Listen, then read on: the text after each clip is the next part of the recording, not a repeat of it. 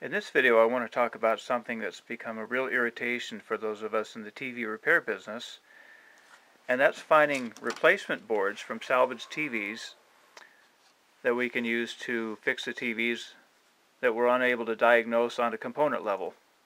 Now ideally you want to be able to troubleshoot every TV on a component level, such as replacing an individual transistor, resistor, capacitor, or whatever, because you're going to make more money that way. But unfortunately you run into a lot of difficult situations like I did with this one. I had a problem with a couple of bad MOSFETs on this heatsink here. One of them I didn't even need my meter to see there was an issue. Let's see if I hold a magnifying glass here. You can see the way that pretty much cracked when it overheated. Not much left there. So it was a no-brainer to know I needed to replace a couple of MOSFETs. But the problem was that on the back side of the MOSFETs, what appears to be the driver transistors had, I wasn't able to identify what they were. Let's see if I can focus that in there.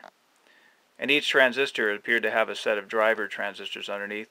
I found what appeared to be a zener diode and a couple other components that checked kind of weird on my resistance test. And anyway, when I saw the board for sale on eBay for about 50 bucks, I figured, well, great, that'll be a quick solution, get the TV back to my customer real quick. Well, the new board comes in, supposedly taken from a TV that was damaged in shipping or had a bad display or something along that line.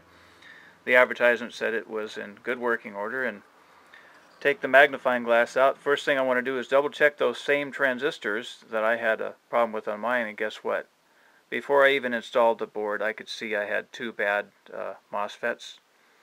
So I wasn't a happy camper. In fact, I left a negative on the guy's eBay account.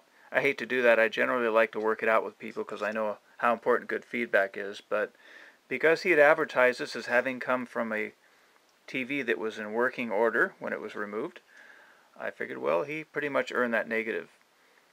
Anyway, this is an ongoing issue. It's not just with eBay sellers, but I won't name names. Remember, one of the big companies that a lot of people are familiar with that offers salvage boards, sold me a couple of bad boards.